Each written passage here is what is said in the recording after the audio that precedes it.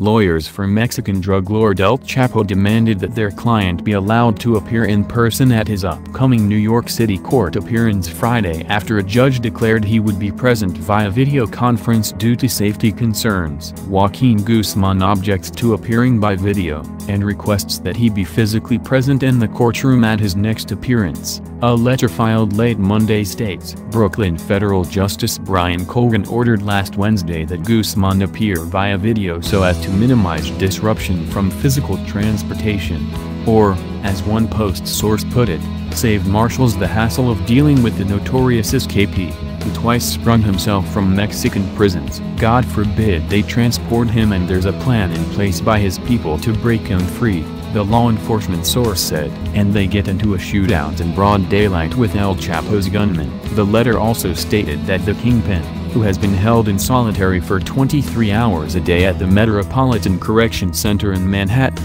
could use the change in routine, and that appearing via video would cause prejudicial publicity. His absence from the courtroom would necessarily lead to the public impression that Mr. Guzman is too dangerous to be brought to the courtroom, the filing reads, adding he's been a good boy so far on U.S. soil. Defense counsel is not aware of a single complaint since the United States authorities took custody of Mr. Guzman, suggesting he has been uncooperative or disruptive in any way.